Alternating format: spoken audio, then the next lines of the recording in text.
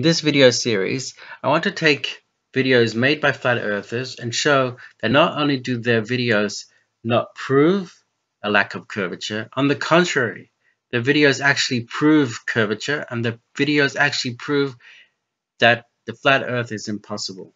In this video, Anthony Riley is trying to say that this landmass over here should not be visible, it should be behind the curve. So if we zoom in, we can see that this landmass over here is the Isle of Man. This is the Blackpool Tower, and from where this picture was taken, 90 miles away, this hill over here should not be seen according to Anthony Riley. But on the contrary, not only does this picture not prove a lack of curvature, it actually proves curvature. It actually proves that the flat earth is impossible. Now the picture was taken from Winter Hill, Bolton, which is over here, to the Isle of Man, which is over here. Now you'll notice this is about 90 miles. So we'll pop in the distance in miles is 90 miles. The viewer height, as I'll show later, is 1279 feet, or in metric 390 meters high. Now, how much should be hidden? About 1422 feet, or in metric, about 433 meters. Refracted hidden, 317 meters. So even if we just use the normal hidden is 433 meters, we're going to have to find out how tall that mountain is, and let's see if the mountain is taller than the amount that is hidden. Now, one of the best ways to prove that this picture actually proves curvature is have a look at this. We can draw a straight line from the top of this tower to the top of this peak over here. Now we can see it looks like the tip of the tower is actually taller than the top of this mountain. Now what we have to figure out is, what is this mountain and how tall is it?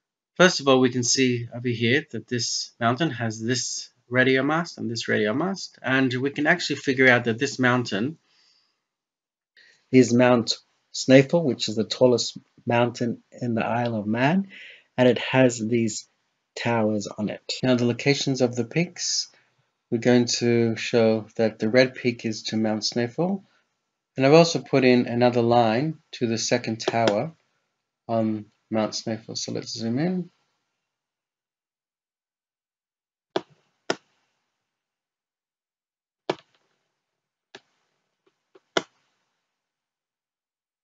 And here we have Mount Snaefell.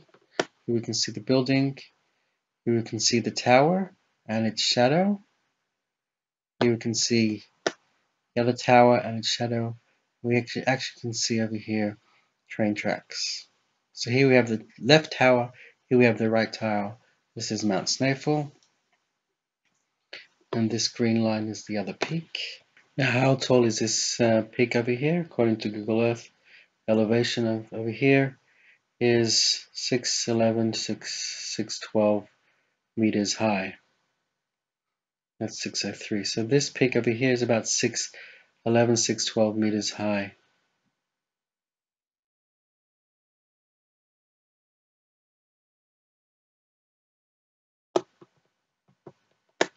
Now how high is the cameraman? Based on my calculations, the cameraman is at this point over here is 390 meters high.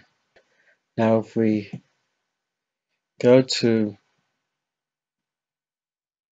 as you can see that these lines intersect Blackpool Tower, exactly where we expected. Now the red line is to the tower on Mount Snaefell, this line is to the second tower Mount Snaefell, and the green line is to the peak.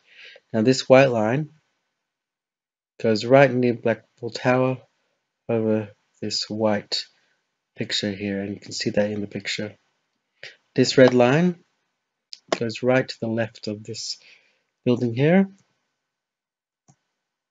and you can see in the picture that the red line from the cameraman to Mount Snaefell is right to the left of this building. And there's another feature in the picture is this radio tower. So, and there is Blackpool Tower, So let's zoom in here, and we can line the picture over these lines here. And as you can see, we can line all the lines up perfectly from here. So here the red line goes to this tower, this line goes to this tower here, this green line goes over this peak over here, and this white line goes right to the right of the tower over this white building here, as I showed before. And this radio tower is this radio tower here, right opposite its line of sight. So this confirms that I have the correct line of sights, correct position of the camera. And as you can see, the photo lines up perfectly over these peaks that we lined up. The other thing you should notice is that here's the horizon on the photo. Here's the coastline on the Google Earth. Here's the horizon on the photo. As you can see, about 60% of the island is missing. This is where the coastline should be if you could actually see it. So Google Earth is showing that about 60% of the island is missing. Now, one of the things flat earthers never do is, let's see if we can get this to work on a flat earth. Let's see what happens if we plot all these peaks into a flat earth. Here we have Winter Hill Bolton.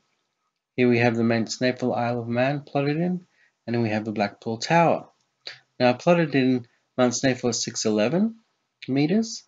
Winter Hill Bolton 390 meters, and Blackpool Tower is about 550 feet from the bottom from sea level, and 168 meters. So that's counting the tower plus the sea level. So about 550 feet, 168 meters. Now, how did I calculate the horizontal axis? The way we calculated that is it's 90 miles to Mount Snaefell. It's 25 miles to Blackpool Tower. So if you do 90.8 divided by 25.75 equals 3.52. So Mount Snaefell is 3.5 times further away than Blackpool Tower from Winter Hill. And if you do 30 centimeters divided by 3.52, you get 8.5 centimeters. So that's why Blackpool Tower is over here at 8.5 centimeters. So this is at 0 centimeters. At 30 centimeters is Mount Snaefell. And everything on the horizontal scale is to scale. The vertical scale is exaggerated, but as you'll see, it makes a difference if we exaggerate it or not. And the reason why it's exaggerated is because if we don't exaggerate it, these peaks will be quite small to see. They'll only be a couple of pixels high. So if we actually had both of these scales, horizontal and vertical to scale, this will be only a couple of pixels high, very difficult to see what's going on. So we exaggerate the vertical scale in order to see what's going on. So Winter Hill 390 meters, Blackpool Tower 168 meters. Now if we draw a line from Winter Hill to Mount Snaefell, as you can see, Blackpool Tower doesn't come anywhere near this line. Something's very wrong because in our picture, Blackpool Tower is at the same height as Mount Snaefell. In fact, we can actually stack 3 Blackpool Towers on top of each other in order to get the line of sight from Winter Hill to cross over the Blackpool Tower and be at the similar height of Mount Snaefell. So it's almost 3 towers tall. Now if we decrease the vertical scale in order to bring it more in line with reality, it's still exaggerated, but we still get the same result. Still, you can count 3 Blackpool Towers almost in order to be on the same line as Mount Snaefell Isle of Man. Now, if the flat Earth model is correct, this is what we should actually see. We should see 1, 2, 3 towers tall, and then we should have Mount Snaefell at a similar height as 3 towers higher than Blackpool Tower. So if the world was flat, this is where the Mount Snaefell would be relative to Blackpool Tower. Mount Snaefell will be this high, 3 towers taller than Blackpool Tower, as you can see in this diagram. 3 towers taller than Blackpool Tower, that's where Mount Snaefell would be on the image. The fact that Mount Snaefell is not 3 towers taller, the fact that Mount Snaefell is on a similar height as Blackpool Tower, proves that the flat Earth is incorrect. The flat Earth model is incorrect.